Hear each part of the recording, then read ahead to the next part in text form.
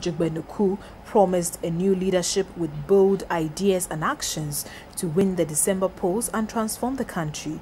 She also pledged to restore good values, discipline and patriotism in the country when voted into power. The PPP flagbearer said she will lead an incorruptible government, ensure a free compulsory basic education, peace and security, growth at all levels, as well as inclusive leadership.